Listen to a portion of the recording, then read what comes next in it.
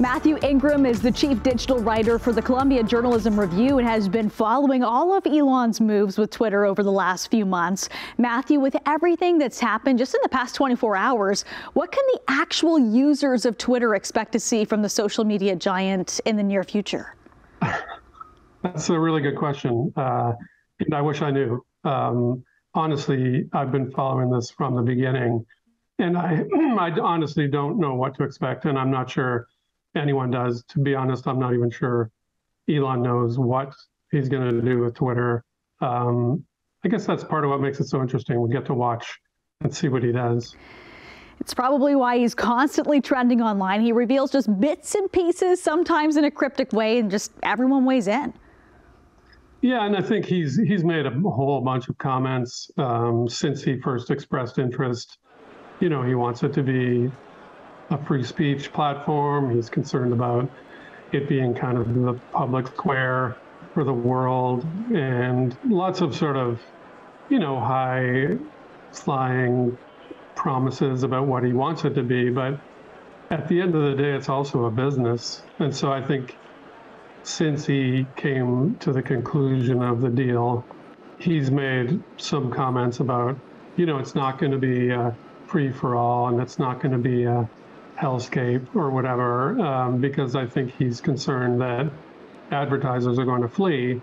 And that's, at the end of the day, that's how Twitter makes money. It's not from you and I tweeting, that's for sure.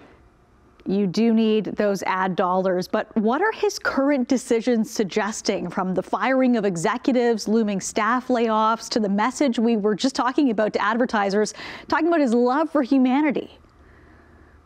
Yeah, love for humanity is great and everything, but I think the message he was trying to send is, please continue advertising on my platform.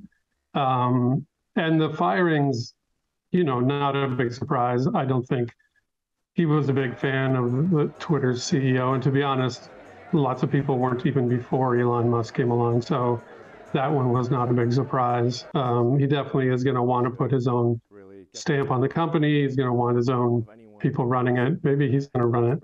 I don't know. It's not like he has a lot going on, really. So. No, just Tesla and SpaceX. But like you said, he's not really opening up about what his plans are. So we'll have to, I guess, just keep checking in and taking it day by day.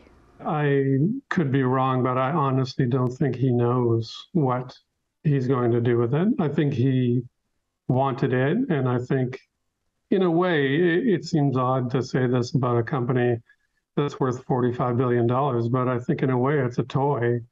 I think he wants to play around with it, and I think he wants to experiment with it, and I think he thinks it's valuable in some sort of broad way. But I don't honestly think that he knows exactly what he's going to do with it.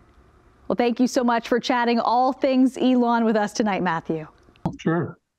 Well, I'm happy to, and it'll be fascinating to watch, that's for sure.